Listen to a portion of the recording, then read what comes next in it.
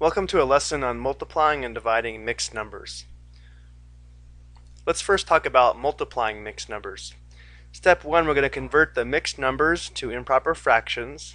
Step 2, we'll simplify if possible. Step 3, we'll multiply. And then the last step, step 4, we'll convert our answers back to a mixed number. Let's go and look at some examples. So the most important thing about multiplying mixed numbers is we have to convert these to improper fractions. Remember, to do that we multiply the denominator times the whole number and then add the numerator. So 3 times 2 would be 6 plus 1, that would be 7, so we have 7/3 times, here we have 4 times 1, that would be 4, plus 3, and that would be 7/4 or 7/4. Now we go ahead and treat this like a normal multiplication problem involving fractions. We try to simplify first. Nothing simplifies here, so we multiply across the top, that would be 49. Multiply across the bottom, that would be 12. This is our product, but typically we're asked to convert this back to a mixed number. So now we have to take 49 and divide by 12. So let's go ahead and do that. 49 divided by 12. There's 4 12s in 49. 4 times 12 is 48 with a remainder of 1. So remember, what that tells us is that 49/12 is the same as 4 and 1/12 or 1/12. Remember, we put the remainder over the divisor and that gives us our fraction. Okay, let's go ahead and try another one. Again, the first step is to convert 6 2/3 to an improper fraction. So 3 times 6 is 18 plus 2, that'd be 20. So we have 20/3 times 1/4. Now again, before we multiply across the top and bottom, we should try to simplify.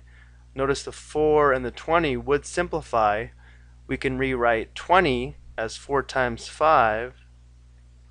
And now we can see that they have a common factor of 4. So now we can go ahead and multiply across the top and bottom. We'd have 5 times 1, that's 5. 3 times 1, that would be 3. So our product is 5/3. Converting this to a mixed number, 5 divided by 3, there's 1 3 and 5 with the remainder of 2. So 5/3 is the same as 1 whole and 2/3. Let's go ahead and try one more and then we'll talk about division. Here we have 8 times 2 and 5, 6. We need to write 8 in fraction form. So write this as 8/1 times, converting this to an improper fraction, we'd have 6 times 2, that's 12, plus 5, 17/6. Now 6 and 8 do simplify. They have a common factor of 2. So there's 3 2's in 6 and 4 2's in 8. Now we can go ahead and multiply across the top and bottom. 4 times 17, that'd be 68. 1 times 3 is 3. This is our product, but let's go ahead and convert it to a mixed number. 68 divided by 3. There are 2 3's in 6. Subtract. Bring down the 8. And there are 2 3's in 8. 2 times 3 is 6. We have a remainder of 2. So this tells us that 68/3 is the same as 22 and 2/3. Okay, let's go ahead and talk about division now. The process will be pretty much the same. We're going to convert our mixed numbers to improper fractions.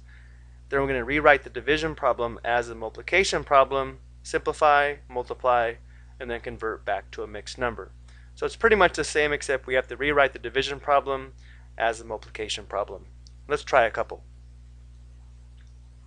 Again, the first step is to write these as improper fractions. So we'll have 10/1 divided by, this would be 5 times 3 plus 1, that's 16/5. Now the only difference here is now we have to convert this division problem to a multiplication problem. So remember, dividing by 16/5 is the same as multiplying by the reciprocal. So this will be 10 over 1 times 5/16. Notice how we did not take the reciprocal of the first fraction, only the second fraction. Dividing by 16/5 is the same as multiplying by 5/16. And now it's just like the previous problems. We need to simplify this. Again, 10 and 16 have a common factor of 2. There are 5 2's in 10 and 8 2's in 16. Multiply across the top, we have 25. Multiply across the bottom, we have 8. 25 divided by 8. There are 3 8's in 25 with a remainder of 1, so this is equal to 3 and 1/8. And I think we have time for one more. Here we have 1 and 7/8 divided by 1 and 2/3.